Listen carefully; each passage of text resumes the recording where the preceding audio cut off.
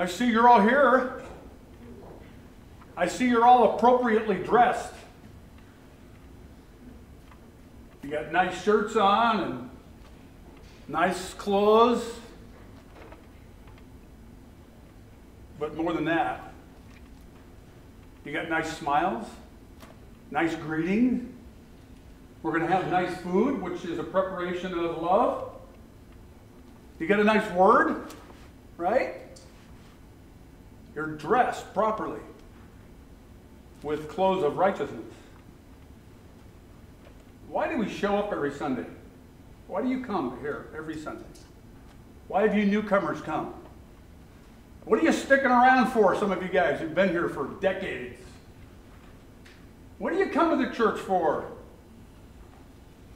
Are you obligated?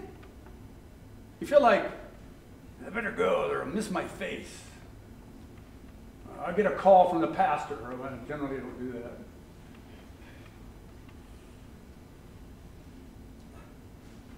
You come out of love. You come out of love for Jesus Christ. You have obligated yourself to him. Paul says we have an obligation in the book of Romans. Because he paid for you. You were bought with a price. And you say, okay, I have an obligation to that person, to love that person. Anybody seen the crime rates lately? Some people are dressed with unrighteousness. They say most of the big cities the crime rates are up. Some of them way up. Being locked down during COVID didn't help. Now the fuel prices, have you seen Sri Lanka lately? Seen what happened in Japan? It's kind of closing in because we know the devil's schemes. Paul also said we are not unaware of his schemes. You know what his scheme is? To kill you. To kill people. Not so much with a gun. He just wants you to die a slow death of unrighteousness. Like, I think I'll just go away from the house of life and the house of light and be lost in the darkness. But you and I are not unaware of his schemes. We know them. We see it.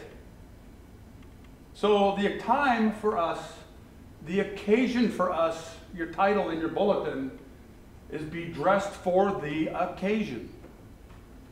Your occasion is that you are the bride. You're the church. You've clothed yourself with stuff, with things, with the life that pleases the Lord. Remember when the Lord talks about the wedding, and somebody shows up with no wedding clothes on. What happened? Like, get that bum out of here. You know, you're supposed to be dressed properly. We're dressed properly. I'm not talking about t-shirts versus collars. I could care less. You talk to the board about that. I'm talking about righteousness versus unrighteousness. We want to be clothed properly. Romans 13:8, owe no one anything except to love each other.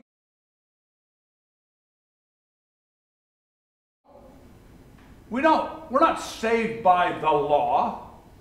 I do want to remind you, because we've been told for centuries that the law was not grace. It was grace.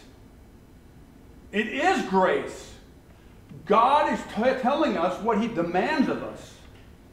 He says, this is who I am. You can't fellowship with me. You can't live with me unless you look like righteousness.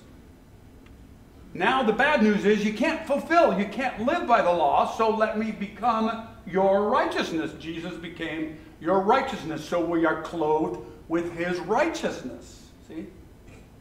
The law is not done away with. We fulfill the law by accepting Christ and putting on the clothes of Christ. And that's why I should love you. Forgive me when I don't do that a great job. I need to do better. We all need to do better. The law is actually quite amazing. It reveals the character of God. It reveals who he is and what he demands. But it does reveal that we come short of the glory of God. We can't fulfill it. Thus, Jesus came. Don't try to fulfill the law through the 10 Commandments and actually the 613 laws that the Mishnah has. Right? Don't try that. Just love Jesus. If you love me, he said, you'll keep my commandments. It's amazing that we just kind of do away with the law. We don't want to talk about it anymore.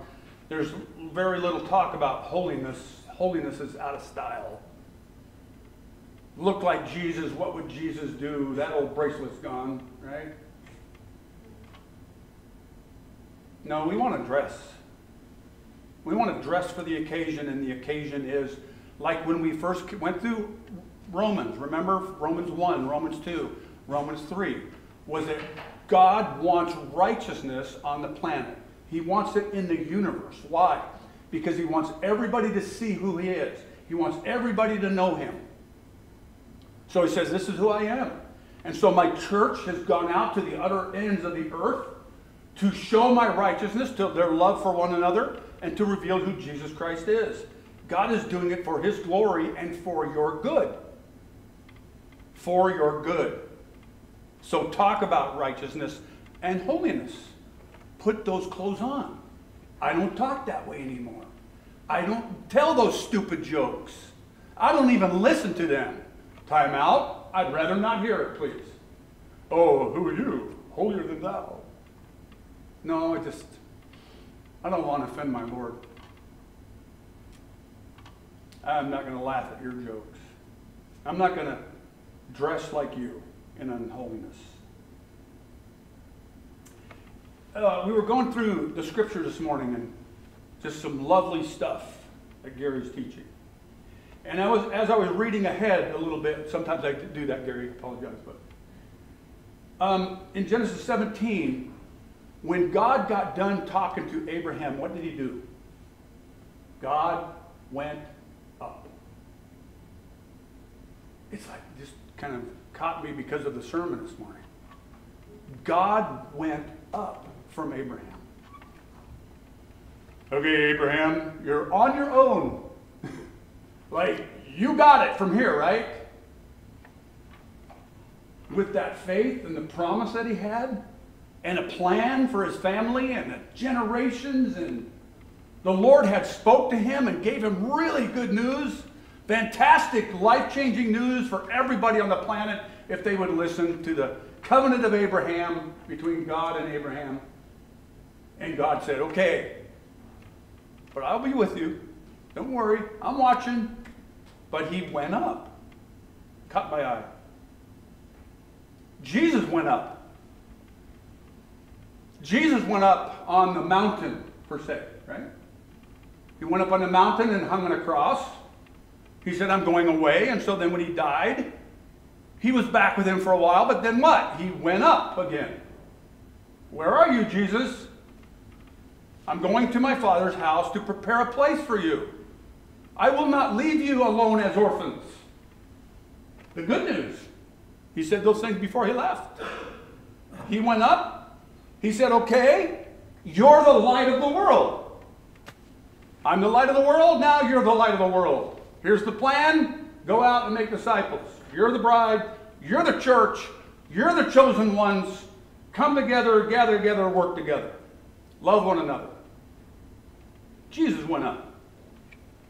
And he wrote the perfect law on our hearts. Just kind of like what he did to Abraham. Then who else went up? Remember Moses went up? I want to remind you of something. In fact, I'm going to say this a lot, okay? Because I have been for the last several years. And more lately. As I hear people say, unhitched from the Old Testament. what would I say to you? Do you know the Old Testament? There is no doubt in my mind that as you read, and if you come to certain words, your mind should go jumping back to what you prayerfully read in Genesis and Exodus and Leviticus and Numbers and Deuteronomy, on and on, and so on. Right? You read about the law. You read when the law came. You read how Moses went up. Right? He went up to the mountain. It's interesting because when Moses went up, it says God came down. And then God went up and then Moses came down. Moses is the first prophet. There will be a prophet after you. That's Jesus. But Moses went up to get from God what he needed, the law. Now we say, well, the Ten Commandments, you know. Well, remember what it starts with. You shall love the Lord your God with all your heart, soul, mind, and strength. You will have no other gods before me. Don't use his name in vain. And then all these other things, honor your father and mother, don't commit adultery, all those kind of things, which Jesus said, you know, one up, don't even commit adultery, don't even lust. Don't, you know, I'm not talking about murder, don't even hate. So he like one-upped us, you know. You can do it because my spirit lives in you, Jesus said. But when the law first came down, Moses went up to get it, and he came down. Now, when Moses went up, like Jesus went up, like the Father went up, right? When Moses went up, what did the people do? Like when God went up, Abraham, you know, he had already kind of messed up with Ishmael, and then, you know, there's a couple other issues with Abraham, but, you know, Abraham basically lived a good life, and then Isaac, and then, you know, Jacob had some issues, you know, and on, but God went up, so people are kind of like, okay, what do I do now? Jesus went up, and what did the disciples do? Well, I better get on what Jesus said to do, right? Get on with it. When Moses went up, what did they do? Did they get on with business? It says he stayed a long time. Kind of like Jesus, like 2,000 years. A long time. Jesus said when he went away, you know, he talked about the virgins, the 10 virgins, keep watch. He talked about Matthew 25, verse 14, like a man who went on a journey. He gave some things to the stewards to take care of until he came back while he was gone. In Luke 19, it says he entrusted his property with his servants. That's you, by the way. You're entrusted with the property. I'm not talking about 708 East 19th. I'm talking about the Word of God. The love for the church, the work in the church. You're entrusted with this property. And then in the parable, Jesus said this after a long time. The guy was a long time. Well, Moses was up on the mountain a long time. Do you remember what the people did? They kind of got antsy. Like, where's Moses? What's he doing up there for 30 days and then 35 days, whatever it was? By the time they got antsy, he was up there 40 days, we know that. And then Exodus 32, it says, when the people saw that Moses delayed, like what? Is he having lunch or something? He didn't eat for 40 days. He's not delaying. The people are going, you know, hey, he's taking his sweet time here. When he delayed to come down the mountain, the people gathered themselves together to Aaron and said to him, what? Up, arise, make us gods who shall go before us. As for this Moses, the man who brought us up out of the land of Egypt, we do not know what he has become of him. So Aaron said to them, isn't it interesting? It's like Moses went up to see God, but we don't know what's happened to him. Maybe he's dead up there? Like, what? He's not in good hands? Come on, guys. Is Jesus in good hands? Okay, let's settle that, right? He's not delaying like, boy, I don't know what he's doing up there. So Aaron said to them, take off the rings of gold that are in the ears of your wives. How about you wives? Like, would you give up your gold? Are you here, husband? Take my gold. And your sons and your daughters, and bring them to me. So all the people took out the rings of gold that were in their ears and brought them to Aaron, and he received the gold from their hand and fashioned it. Watch the words here. He fashioned it. That took time. He molded it and fashioned a calf with a graving tool and made a golden calf, and then said, now this is Aaron, right? Listen, folks.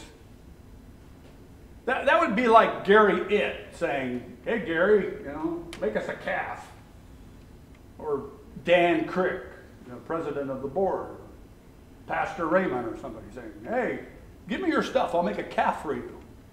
Come on, Aaron. Aaron says, these are your gods, O Israel, who brought you up out of the land of Egypt. When Aaron saw this, he built an altar before it, and Aaron made a proclamation and said, tomorrow shall be a feast to the Lord. And they rose up early the next day and offered burnt offerings and brought peace offerings, and the people sat down to rest, to eat and drink, and rose up to play. This is like the church being told to go about business and saying, I think we should forget business. Let's call out to another God, because you ain't calling out to Yahweh. You think you may be. And the Lord said to Moses, go down for your people whom you, watch what the Lord says, whom you brought up out of the land of Egypt. I can't help to laugh there. Like the Lord said, you brought them up. Later on, watch, I'll get there. Whom you brought up out of the land of Egypt have corrupted themselves. They have turned aside from the commands. My wrath may burn hot against them. I'm going to consume them. And then in verse 11, watch. But Moses said, oh Lord, why does your wrath burn hot against the people whom you brought up? Have you ever argued with God? Like, I didn't do this. This is not my fault. This is yours. And God's saying, no, it's yours. It's yours. Actually, the Lord sometimes brings things about. He makes things happen. He tests us. He doesn't tempt us. And then he says, this is your fault. And then you say, Lord, this is kind of your fault. So he said, Moses said, you brought them up out of the land of Egypt with great power and a mighty hand. Why should the Egyptians say, with evil intent did he bring them up? In other words, Moses said, listen, don't kill them, because they're going to blame you for bringing them up and then to killing them. So the Lord relented, and Moses went down. You remember the story? Moses went down. He heard the sound of singing. He saw the calf. He saw the dancing. He threw the tablets to the ground, and they busted. And then he ground that calf into powder and made them drink it. What happened? They wasted their time. They wasted their time. Why didn't they build an altar to the Lord and have weekly communion or even daily? Gather around together. Let's go over what Moses has taught us since we came up out of Egypt. Let's go over these things. Let's gather the elders and the teachers, and let's gather them. And mothers, then take the kids into the tents, and let's raise godly families, and let's do these things. And they didn't do that. They rose up to play. They rose up to play because Moses delayed coming down. Jesus is kind of delaying coming down. He's delaying a long time. Besides this, you know the time, the occasion. You know the time, that the hour has come for you to wake up from sleep. For salvation is nearer to us now than when we first believed. The night is far gone, the day is at hand. Your evil day is almost over. Don't quit. I almost said, the first title to this was in view of the finish line. It's like you see the finish line right in front of you, and you say, well, I think I'll pull over and have lunch. I think I'm just going to take it easy. It's like, yeah, I've been running the 350 meters for way too, I did really good, and I'm out ahead. I think I'll slow down. Why would you do that? I see the finish line. I am going to go faster. I'm going to run faster. Why would I slow down? Like Moses, Jesus went up on the mountain, as it were. He talks about several parables about waiting for the master. He warned the Pharisees. See, the Pharisees are in charge of things.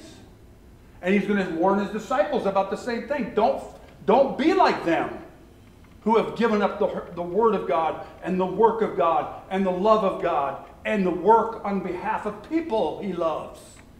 Let's just pull over and have lunch. He warned about falling away into drunkenness and carousing. Because 1 Corinthians 7, Paul emphasizes this.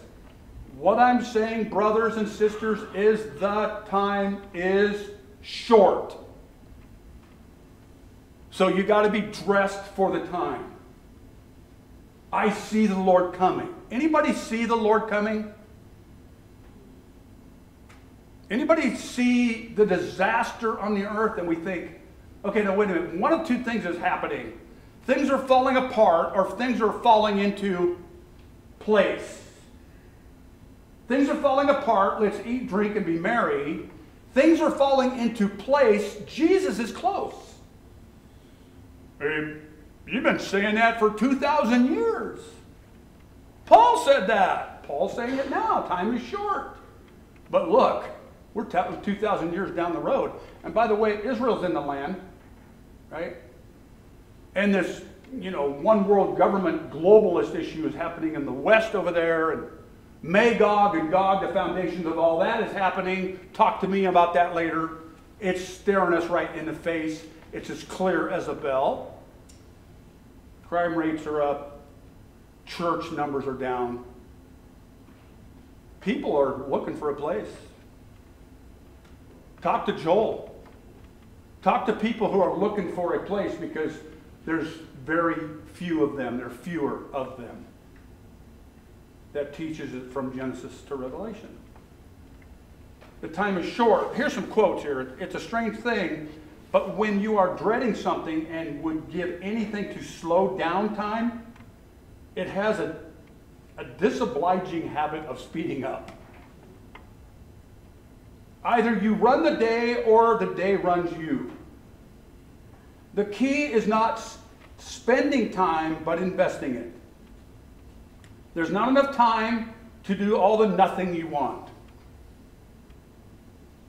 Time is free, but it's priceless. Once you've lost it, you can't never get it back. Can't never get it back. I read that wrong, okay? Here's from Dr. Seuss. We like Dr. Seuss. How did it get so late so soon? It's night before it's afternoon. December is here before it's June. My goodness, how the time has flown. How did it get so late so soon? Do you remember when you were 12? 15? 18? Got married? Had your first child? Got your first job? Celebrated your retirement? Twice? Time has flown. It's gone. We're a vapor. Young people, take note. Mrs. Bergerson in I think it was the 6th grade, or seventh grade. I remember her standing up saying, "You young kids, you just don't know how fast time goes." And I'm sitting here making my spit wads,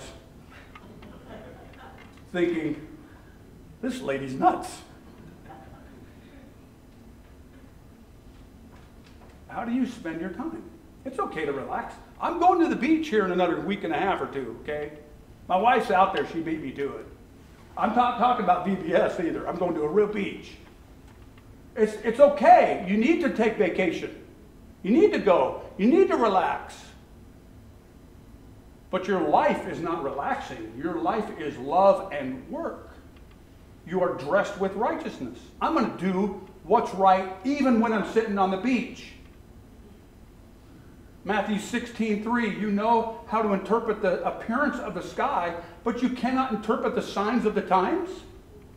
Luke 12:56 says, you know how to interpret the appearance of the earth and sky. I thought that was interesting. The appearance of the earth. Anybody know the appearance of the earth right now in the sky? You can look around, you know. I'm not going to read 2 Peter 3. You should read 2 Peter 3, 1 through 13. It talks about the times, and God is patient. He's not slack. He is coming. And then he says, don't get caught up in the times. I would even paraphrase, get dressed for the occasion. Time is short, he says. Don't go around carousing. Don't be like the Israelites. So the number one thing that the Israelites were doing down below the mountain was they were wasting time, and then the second thing was they weren't looking out for the enemy. They had enemies in the camp. And by the way, Satan, like I said before, Satan is out to kill everybody. It's called through, you know how he does it? It's called through the deception of sin. It's okay to do this. It's okay. Either God has forgiven you, or he's not watching you, or you're only human. It's okay. So back to Exodus 32, and Moses said to Aaron, what did this people do to you, that you have brought such a great sin upon them? Wow. Aaron was the enemy. The priest, the prophet, if you will, was the enemy. He was supposed to be the mouthpiece for Moses. He became the enemy. You know why? Because he was afraid of the people. He listened to the people's voice, like Adam did, and Abraham did, and others listen to other people's voices and think I'm going to take it upon myself and I'm going to do this my way. They didn't wait. They were son of impatience, we talked about this morning. Abraham. Got to have that baby now. I'm 100, almost 100. And so, and then watch what Aaron says. And Aaron said, let not the anger of the Lord burn hot. You know the people. They are set on evil. Okay, Aaron, how about you? But, and for they said to me, make us gods who shall go before us. And for this Moses, the man who brought us up from out of the land of Egypt, we do not know what has become of him. So I said to them, let any of you have gold, take it off. So they gave it to me. And now watch. Watch. This is Aaron. This is the high priest. This is the guy who's the head of the priesthood. Watch what he says. So they gave it to me, and I threw it in the fire, and out came this calf. That guy's lost his mind. See, that's what sin does. He's afraid. Now he's afraid of God. Now he's afraid of Moses. He was afraid of the people. Listen, folks, I'm going to tell you right now. In this day of age, we brave it. We have to be courageous. This is an age that the church must be brave as we dwindle down and head into this darkness of darkness, remember, just before the dawn. You have to be brave now. Young people, be brave now. I'm not taking that. I'm not drinking that. I'm not sleeping with you. I'm not going home with you. I'm not doing that because I love my God. And I'm going to meet him someday. I'm going to stare him in the face, probably after I stare at his feet. He's going to raise me up. He's going to wipe away my tears. Well done, good and faithful servant. Enter in. Can you not wait? If you're 7 or 8 or 12 or 15, you can wait. Trust me, because I did. Not very good sometimes. And then I talk to the 90-year-olds, and they tell me, they're showing me actually, you can wait. Because they did it. Out came this calf. When Moses saw that, watch this line. When Moses saw that the people had broken loose, for Aaron had let them break loose to the derision of their enemies. What does it mean to break loose? Some of your texts are going to say they got naked and danced. You know, it doesn't matter what happened. They went south and they went hard and they were in sin and debauchery. Proverbs 29:18, when there is no prophetic vision, the people cast off the restraint, but blessed is he who keeps the law. Isn't that cool? Like, wait a minute, I don't keep the law. Yes, you do. Do you love your neighbor? Do you love God? I'm not going to hurt him. I'm not going to hurt her. I'm not going to do that. I love my God. I love these people. I want to go in on Sunday morning worshiping with everybody. In fact, leading them, hugging them. Come on to the Lord. We're going to worship together. We're going to dance together. And we're not going to be naked when we do it. Come on together.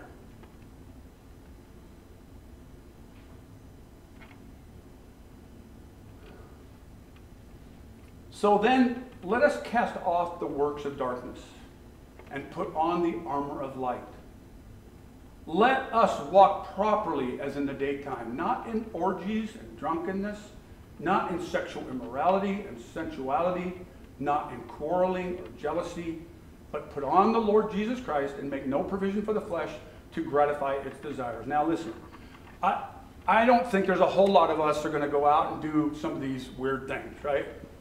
It's just not probably going to happen. But first of all, that's the first warning.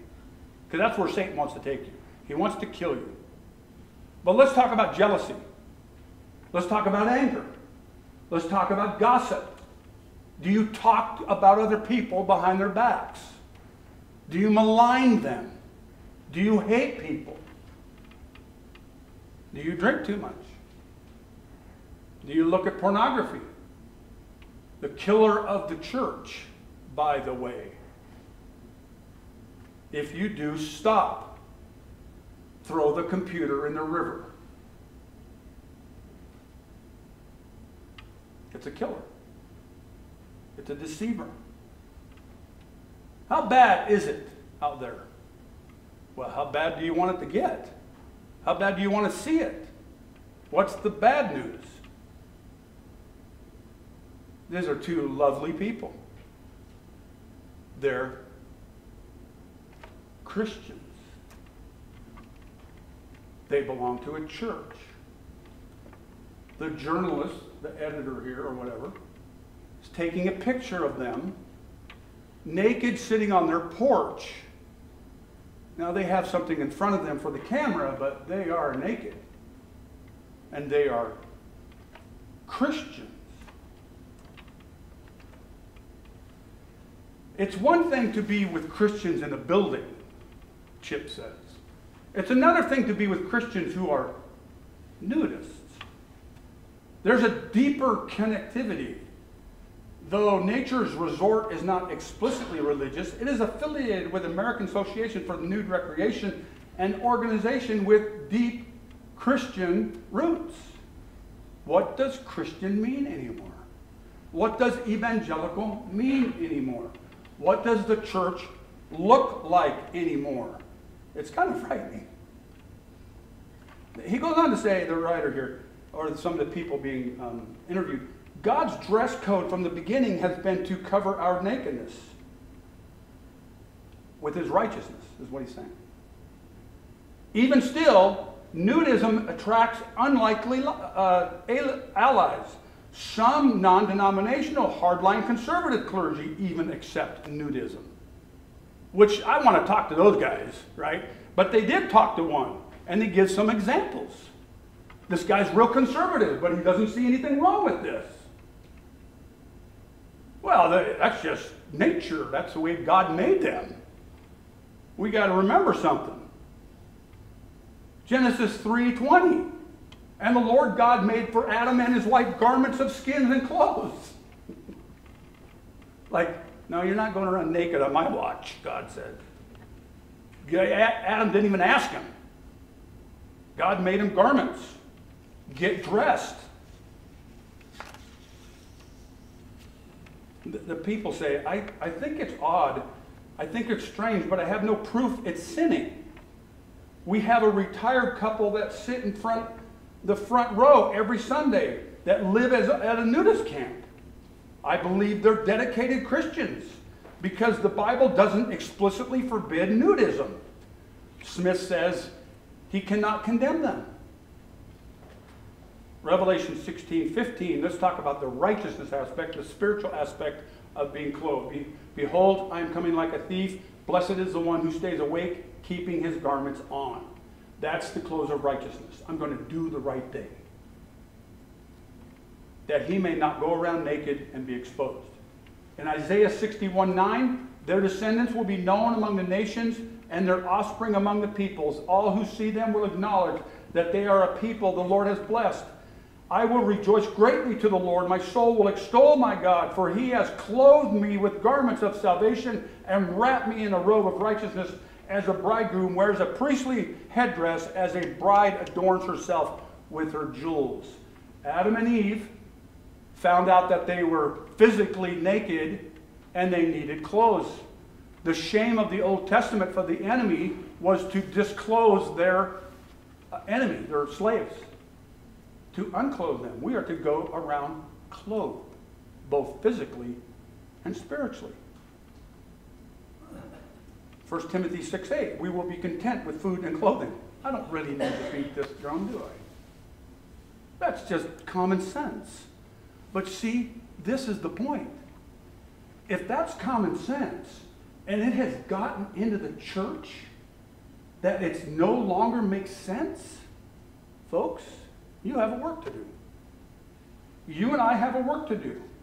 See to it, brothers, that none of you have a wicked heart of unbelief that turns away from the living God. But exhort one another daily, as long as it is called today, so that none of you may be hardened by the sin's deceitfulness. We have come to share in Christ if we hold firmly to the end an assurance we had at first. Sin deceives us. How do you get undeceived? Keep coming to church. Keep learning. Read your Bible. Genesis to Revelation. Where do I start? Pick a book. So, Peter goes back into that, and there's so much in Peter we could have said. The point is this. It's a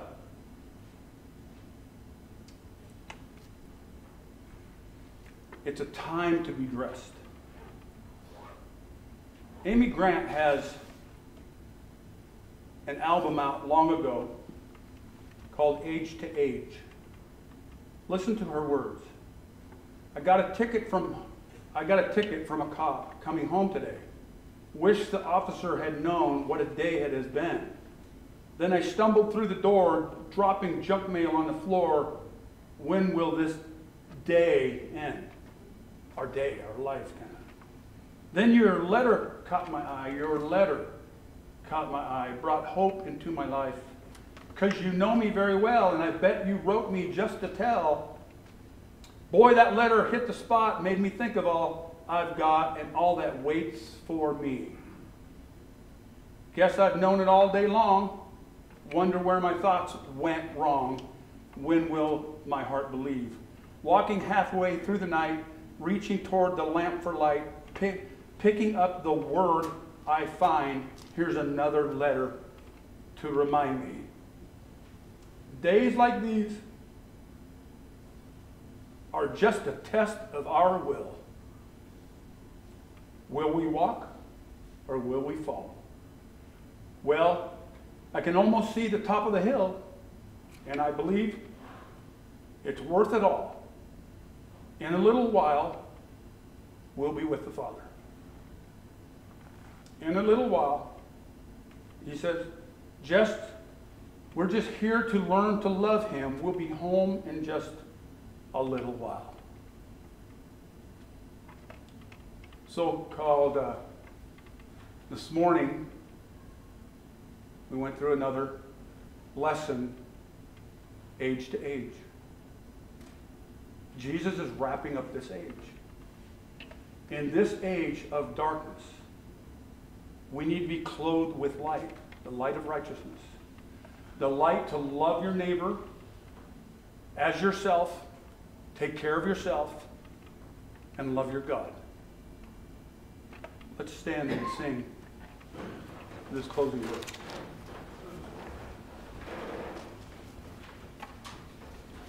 If you've never been born again, it's as simple as can be. Know that we're a sinner. Know that we need Jesus Christ. That his payment on the cross it didn't just cover your sins, it wiped them out. The Father says he remembers your sins no more if you have his Son written on your heart. Behold the man upon a cross, my sin upon his shoulders. Ashamed, I hear my mocking voice call out among the scoffers. It was my sin that held him there until it was accomplished. His dying breath has brought me life. I know that it is finished. Thank you, Father, for the plan from age to age, for the plan from ages past to the one that is staring us in the face. Sometimes we just can't wait. Thank you for that hope. Thank you for that excitement to know that we will be with you one day. But until then, we need your help, Holy Spirit. We need the courage that comes from the Word of God. We need the power that comes from you alone to endure what is before us. We love you, we worship you, and we praise you for it in Jesus' holy name. Amen.